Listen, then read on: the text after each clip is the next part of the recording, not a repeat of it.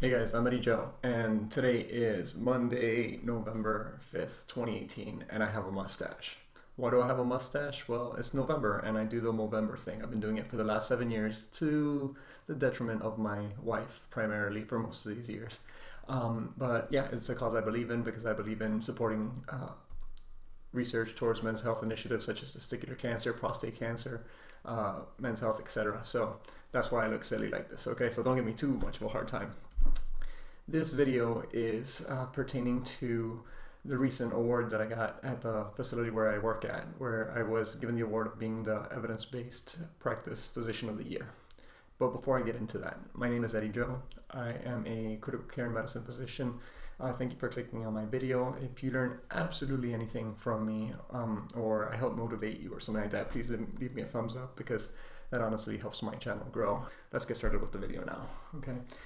As I mentioned last week, I was recognized at my institution for Physician of the Year for evidence-based medicine practice. And before you get, too carried away about, oh, you're Physician of the Year, etc., I wasn't the only Physician of the Year. See, there was this big Physician of the Year up top, and then a whole bunch of, well, not really a whole bunch, but 3 other little physicians who won other awards, and mine was evidence-based practice. I posted something on Instagram, and I got a lot of love for it. I appreciate that, but the point of the video is not for my recognition. The point of this video is, to basically show you what my thoughts are regarding this award and so on. It was an honor, honestly, first of all, to be nominated and recognized. And the people who nominated me were the nursing staff, if I'm going to be completely transparent. But to see the names of the physicians who were also nominated for the award was very flattering and humbling because there are a lot of great physicians who work at my shop, and I'm proud to be named amongst them. Also, it was very flattering because I'm only 1 year out of fellowship. It's 2018 right now. I completed my fellowship in June of 2017. So it also means that there's a lot of pressure on me because I have to keep it up now. And why did I get nominated and win for evidence-based practice? Well, do you really have to ask? I mean, just look around my channel, everything's about evidence-based medicine, but it all ultimately comes down to teaching. And that's one of my passions. I think it's pretty obvious that I like to teach. I mean, hence that's why I've made this YouTube channel. I do, particularly since I'm not in an academic institution, I do not have students, even though some students come and rotate with me on a special request basis. I do not have residents, interns, nor fellows who are under me, and I did that intentionally. I think I'm going to make a video about that. But since I do not work in an academic institution, the vast majority of the people who I teach are the nurses, respiratory therapists, the rest of my staff, even the environmental staff. If they're around and they're pretty interested in something I'm saying and they're kind of like listening a bit, I will go ahead and teach them as well. But of course, I'll only teach about things that I know about, okay? You won't find me teaching about, I can't think of something right now off the top of my head. And the truth is, it's because I want my colleagues, nurses, and the rest of my staff to know what it is that I do, why I do what I do, and to know that I'm not making stuff up. And I don't want them to trust me, just like I don't want you to trust me. I want you to know what study the information came from and how to access it. And if you can't access it, I'm going to get it to you because I'm friendly like that from time to time. I regularly email, my nurse practitioners and my nurses, articles and things that are relevant to the patients who we're taking care of at that time. And like I said, I don't make things up.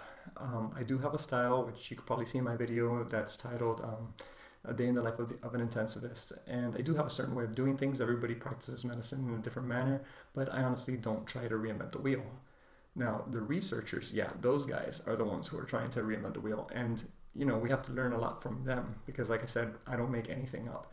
The fact that I could recite different studies and know the data from different studies, etc., is just because I put forth the best effort I possibly can. I'm not going to say I'm perfect, but I put forth the most effort I can to take care of my patients because that's why I'm a doctor. That's why you are possibly becoming a doctor or possibly becoming a nurse or whatever specialty you're going to get into or whatever sector of healthcare you're going to get into. You want to be the best. Why? To take care of people. If you're in this for a paycheck, you're in this for the wrong reason and you should get out. Now, I'm not doing anything special.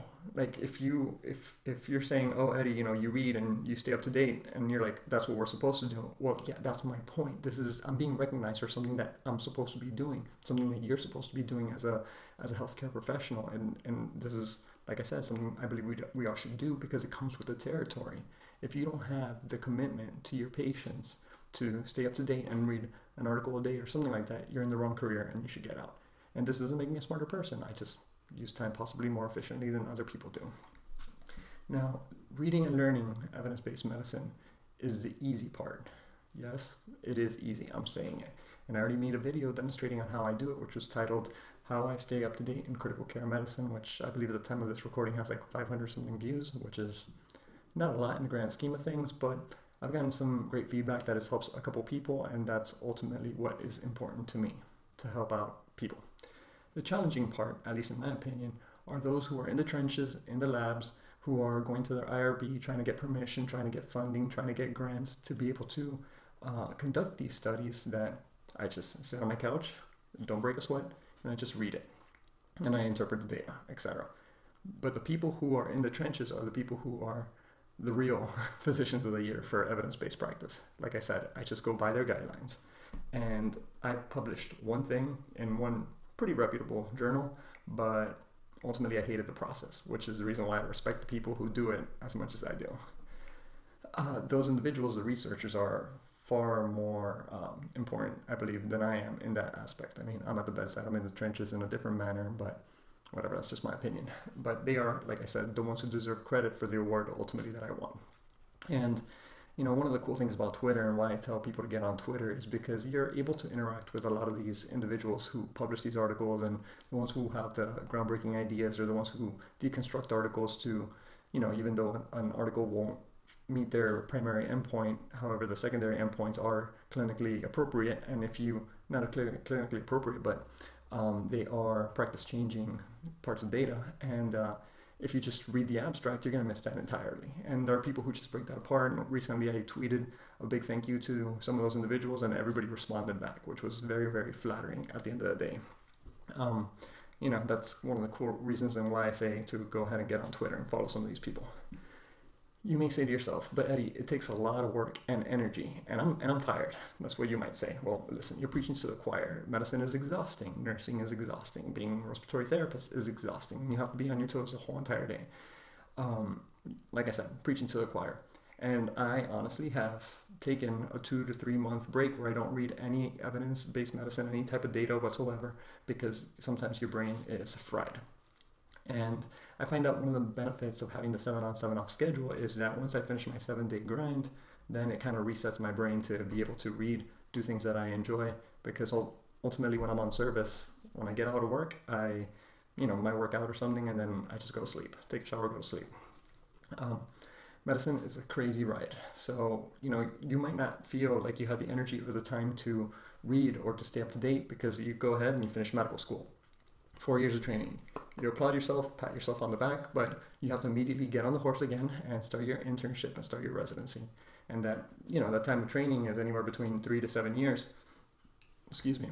And during that time period, you might not have a lot of time to study because you have to do your own research, not study necessarily, but you won't have that time to stay up to date and read because, you know, you're studying for your boards and you're conducting your own research, etc., etc. So you might feel that you don't have the time or energy to do so. And then for those of you who choose to do a fellowship, well, then you've already gone through the grind so much that you already know how it is. But you will and you must find time on your own time to stay up to date. Your patients need it, okay? They're counting on you to stay up to date.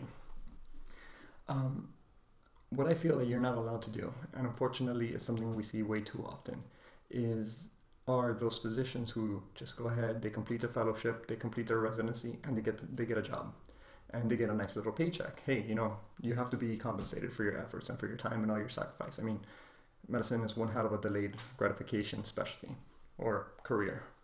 But once these people start collecting their paycheck, they just sit on their couch and they basically stop staying up to date in medicine. And the reason why I bring it up is because this is disgusting, this is disgraceful, and it's way too common. Right now, if you're in training or something like that, you're watching this video, you're gonna say, oh, this isn't me. But the truth is, it's a lot of people, and I see it firsthand. And like I said, it's very disappointing to see people who have been out of practice for 10 or 20 years, and they're not up to date. They haven't read anything, you know, recent, or they can't quote you any new studies, or, you know, anything that's changed their practice outside of like what the newer kid in the practice has brought into the shop. You don't want to be that doctor, okay? Now, one of the things that's happened now since I was recognized for my evidence-based practice is that now I hope that this sparks kind of some motivation within the hospital system where people want to win the award and people want to do better than me. And I'm all for competition because that's how things improve. And I hope I motivate someone. I hope that somebody who has been kind of like falling back on their studying, on their reading, on their staying up to date, I hope that somebody just gets motivated and starts doing it all of a sudden. But ultimately what matters is patient care. And the reason why I read so much is not to be better than my peers, but because I want to take the best care of patients as humanly possible. Outcomes are better if you stay up to date. Hospital costs tend to be lower, satisfaction improves, your quality of life improves because you know your stuff, and the quality of life for your patients improves. And that's the whole point, right? Don't we sacrifice so much to do all that? Well, just a little bit of dedication on your free time could allow you to do all these things, which is great. And that basically concludes my video. Once again, my name is Eddie Joe. I'm a critical care medicine physician. Thank you very much for watching my video. And like I said earlier, if you learn absolutely anything from these videos or from me, click on the like button. I greatly appreciate your support to this channel, and I hope you have a great day. Bye.